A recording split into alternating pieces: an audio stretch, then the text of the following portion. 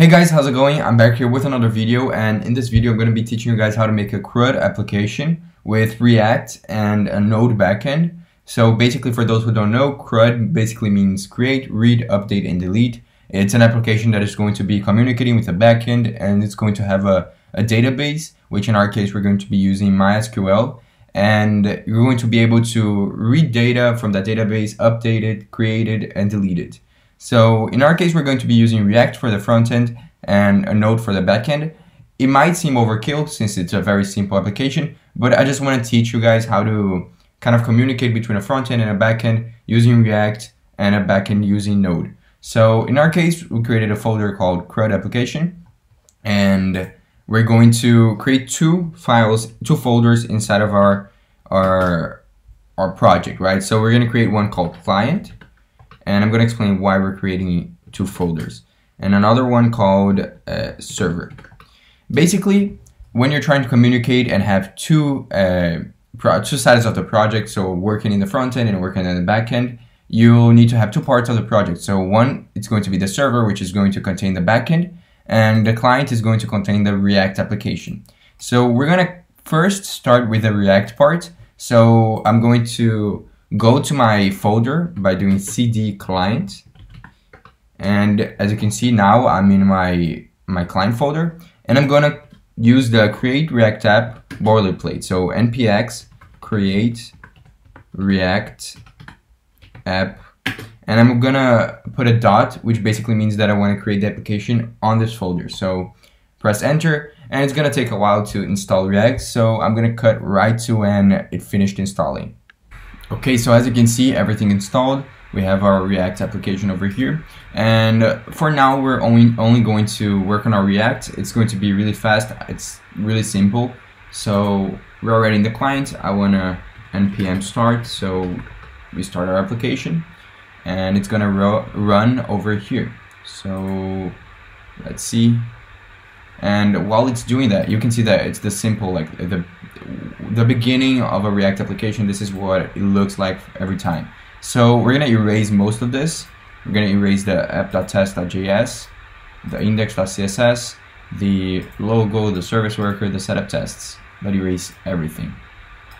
The only thing we need are the app.js and the index.js and the app.css.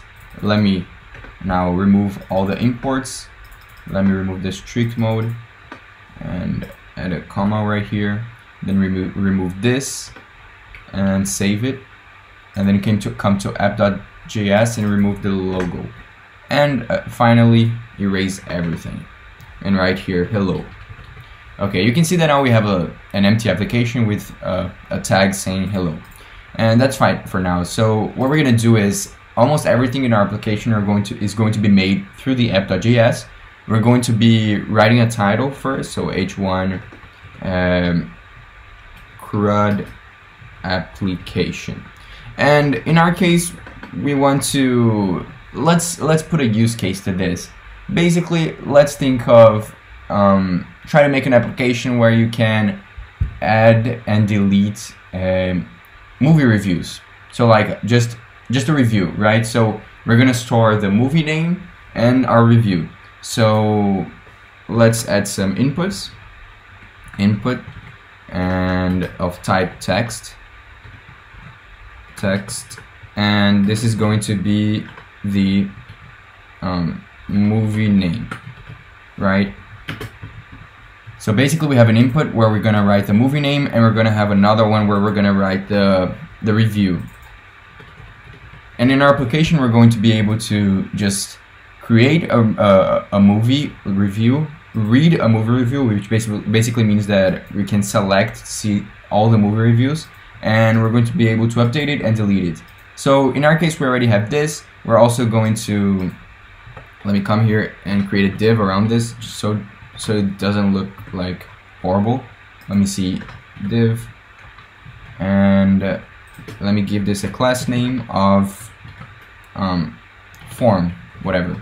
And I'm going to come to the app.css, and let me erase everything because this was the initial CSS, and right here form, and give it a display flex and a flex direction of column, so that they are stacked on top of each other column.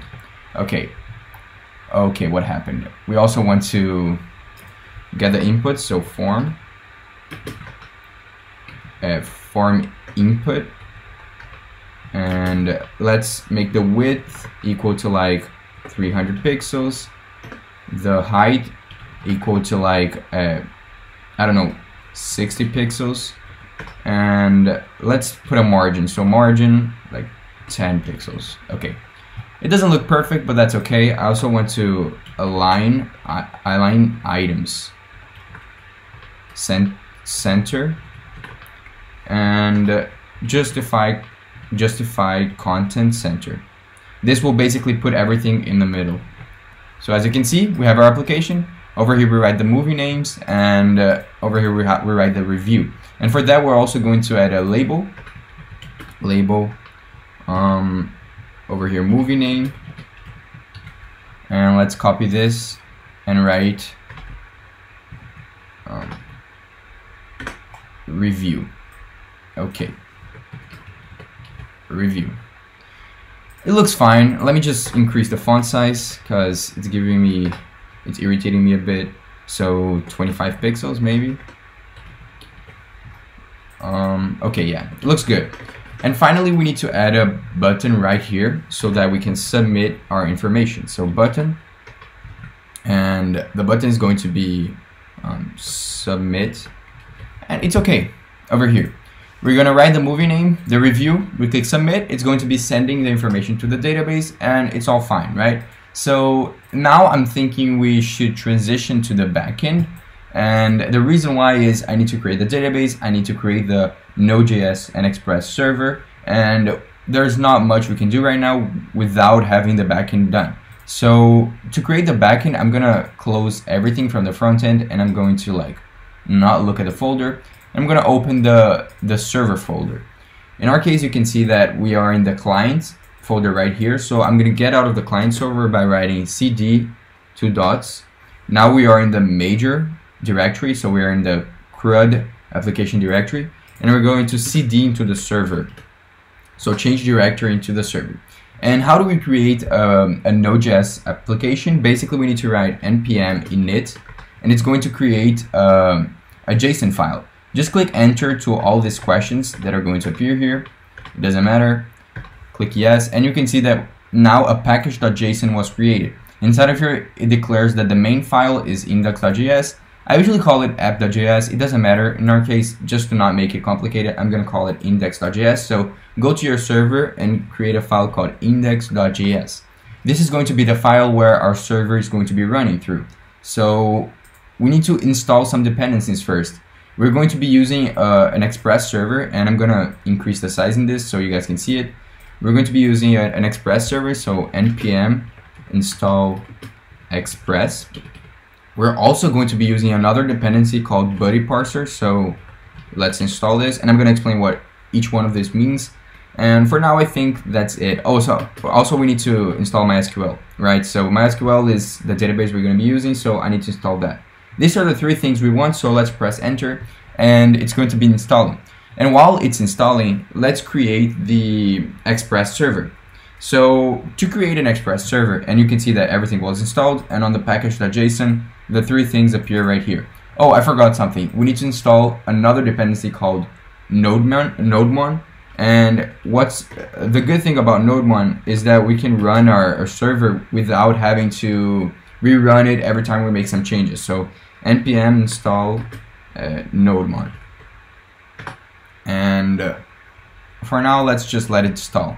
You can see that all the dependencies appear right here, and that's good.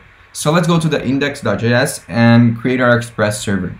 To create an Express server, you need to const express. We're creating a variable called express, and we're going to require the express middleware, which basically means like the express dependency.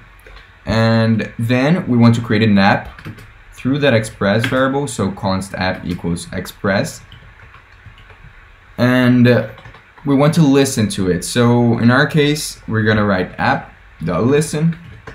We gotta pass a port, since our local host for the React application is running on 3000, let's run our server on 3001.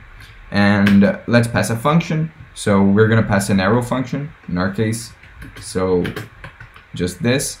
And inside of here, let's write a simple console log, just making sure that we're actually running the server. So running on port 301.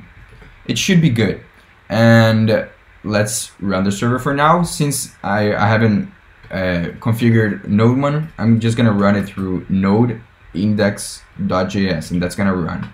You can see that it says running on port 3001, and if we go here and write localhost 3001, you can see that it says cannot get slash. This basically means that it's working. We're just not doing anything to our server. We can do something with the server. For example, if you want to access the route, which it's basically the initial route, we can write app.get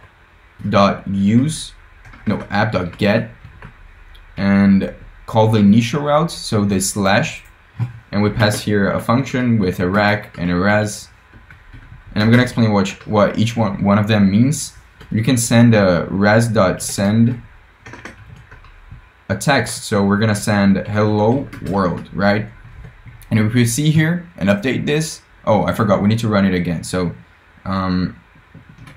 let's run it again. Node index.js, you can see that now it says hello world. And basically what this means is, in Express, you have the f variable, right? And you want to detect whenever you're reaching certain routes in your browser. If I was trying to reach the slash, I don't know, login, it'll say cannot get login. Why? Because we're not saying what we want to do if someone tries to reach the slash login. In our case, we're saying we want to do something. We want to send a message called hello world whenever someone tried to reach the slash, like the empty slash, which basically means it's just the URL. So that's why when we go to the empty slash, it says hello world. And when you say app.get, you pass the route, then you pass the parameters of a function. These parameters are almost always the same. Rec means require and res means response. So when we say res, it's like a response we're sending to the front end. We're basically wanting to send this information so that the user can see it in your front end. And rec will be used when we're trying to get information from the front end. So this is basically like the simplest description of what this means, but for now it's cool that it's a bit complicated to understand at first. So what we need to do now is configure nodemon. And this is really simple. We just need to go to our package.json, and you'll see that on the scripts there is just a test over here, which basically means that whenever we run the test command, we want to test our application. However, we will also want to add a way so that nodemon knows that we're trying to run our application, and it will continuously refreshing our server so that we see the changes. So let's first add a start command. Whenever we want to start our application, we want to run node index.js. This is simple. This basically means that whenever we write the command node index.js, we want to start our application. But we also want to communicate that we want to run a development environment. So we want to run a server that's only in case of development, so that it knows that it's going to continuously refresh. So how we do this is by basically running the command dev start and writing the following command nodemon and the name of our file, so index.js. Basically it just says that whenever we run this command, we want to run the server through nodemon. And in order to run this, we write npm run dev start.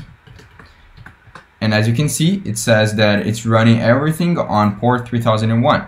And you can see that this will change over here. Every time we refresh our page, it will run the server again automatically. So if we change here to my name, hello Pedro, and we refresh this, it will automatically refresh here. You can see this, right? So this is a very easy way of working through your Node.js application. It's what most people do because no one has the time to like keep rerunning the command to refresh your server. So yeah, that's basically it. So I just realized that this video is actually going to be a lot longer than I expected. In our case, we're like 15 minutes in, so I'm probably gonna make this into 2 videos. So yeah, this is for this video.